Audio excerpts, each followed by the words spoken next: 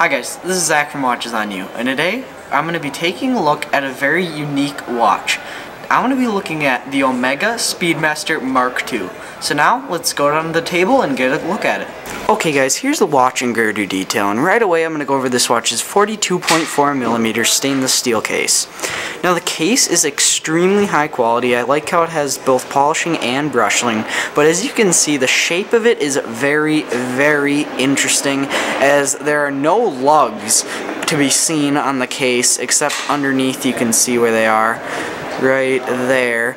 And it just kind of has this very nice, this very large sloping edge leading up to the perfectly flat sapphire crystal. And that's just there are really no watches that look like this. It's one of the most unique cases out there. And so now I'm going to move on to the bracelet. Now the bracelet is extremely high quality as well. It's stainless steel. I love the thickness of it because it's the perfect thickness to where it feels a very high quality, but yet it's not so thick that it gets a bit obnoxious like some other watches do. And also the clasp is extremely high quality. It is a bit thick, especially compared to the bracelet, but it is made very, very well, and it's kind of nice that it's thick because then they were able to put in a micro adjust, sorry for the focus there, where you just push right there, locks down, you can push it back in, intermediate spaces there, and it just all fits very well. Very smooth, extremely easy to use. You have this nice engraved Omega logo. It just all is made very well. It feels very hefty in the hand. Honestly, I would compare this to the feel of like a stainless steel sports Rolex. It really has that nice heft to it, and it looks great. So moving on to the dial.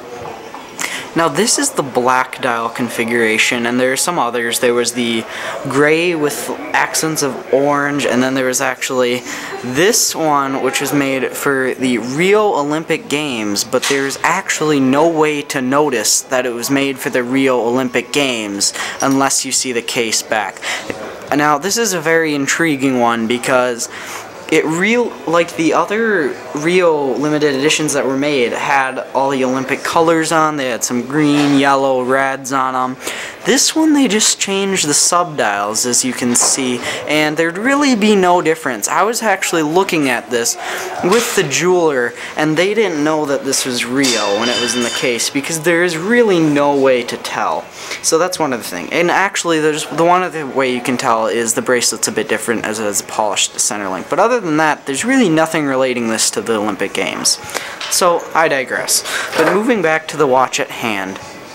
The dial is, as you can see, you got a lot going on. You have this nice tachymeter right going around. You have these three subdials, and everything just looks very 70s. You can see on the seconds track, they're kind of alternating gray patterns there.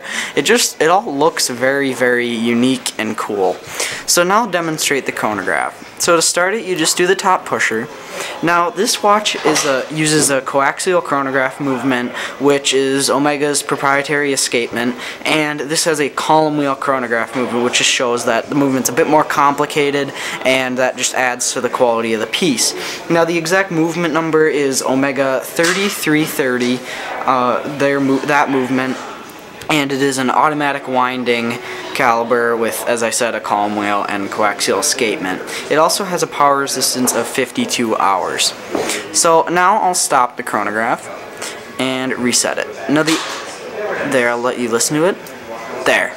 Now the action on this is very, very nice. You don't have to put too much pressure on each of these. It's very flowy, and it just feels very nice in the hand. Now I'll explain the subdials. So on the left here you have your running seconds, on the right you have your 30-minute counter, and then down at 6 o'clock you have a date wheel in the middle of the subdial, and then you have your hour counter for the chronograph as well. And that's just very useful for timing many different things. It has the different capabilities of tracking both minutes and hours. So now the watch on the wrist, it is a bit large, as the case does make it quite thick. It's not overwhelming. It's nothing like a deep sea or anything. It has some heft to it, but it's not too bad. My wrist is a 7-inch size, so just know that for reference. It's a bit above average. And the 42mm case size, I really like it. I would say it wears a bit larger, but I think that the 42 millimeters is great. As you may know if you watch my other videos, 40 millimeters is my favorite, so 42 by all means is definitely acceptable. And it just fits very nice. The bracelet's extremely comfortable. As you can see, it's kind of like a Rolex President bracelet where it has just a ton of links, which just adds to the bendability and flexibility of the strap. So overall, this watch is made just extremely well. I really like it. If you're looking for a cool heritage piece that really no one else has, I think this is a great option, as I personally have never seen someone in public wearing this watch. And it's very, very unique, and if that's what you're looking for, this watch is perfect. It retails here at JB Hudson brand new for $62.50. And that price, being that it is an in-house column wheel chronograph with a coaxial escapement, I think that's a pretty good deal. And the overall quality here is just absolutely fantastic. So, thank you for watching this video. Remember to subscribe and share. Thank you.